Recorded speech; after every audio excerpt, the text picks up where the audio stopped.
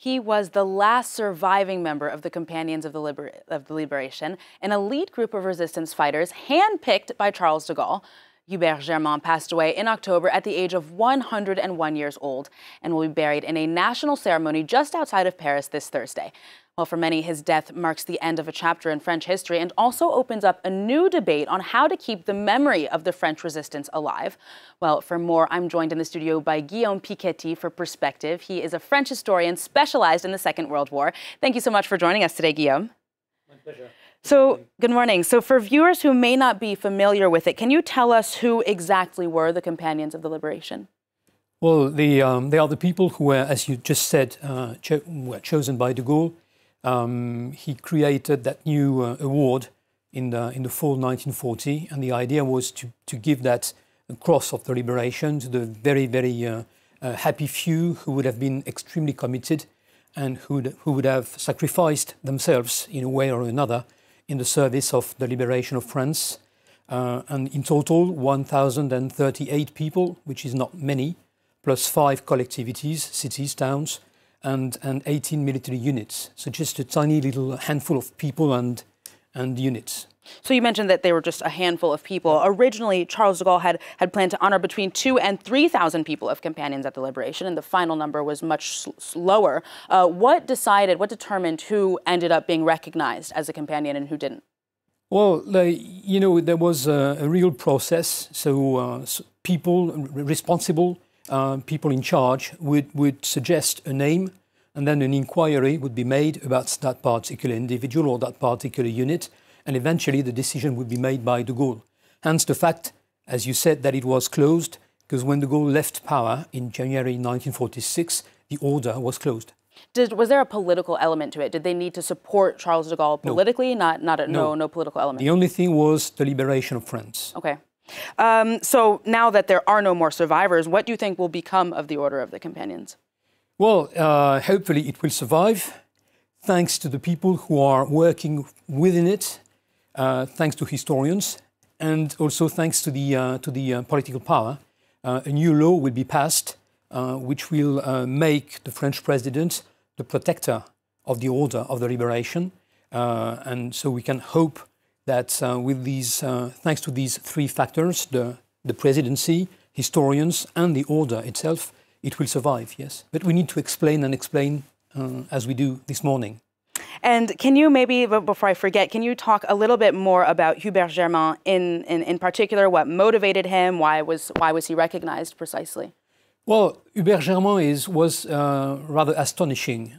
He left France, metropolitan France, in 1940, in June 1940. He was 20 years old. He went to England. The idea was to fight, wherever, to fight for the liberation of France. And then he met de Gaulle, and he never left him. And the other reason why he's so amazing was the fact that he fought within 3 French units throughout the war.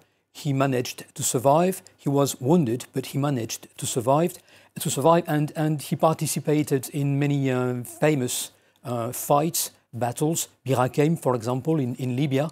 And for all these reasons, he was selected to be a companion of the liberation.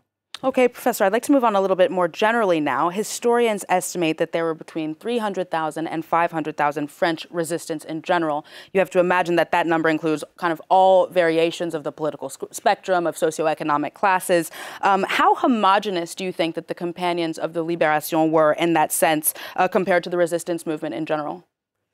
You know, I tend to think that the order of the liberation happened to be, at the end of the war, a melting pot. A melting pot in which any component of the French society, plus 50 foreigners, were in a way embedded. So just a melting pot. And so diverse political views, diverse... Religiously, in terms of religion, in terms of socio-cultural background, in terms of political commitments.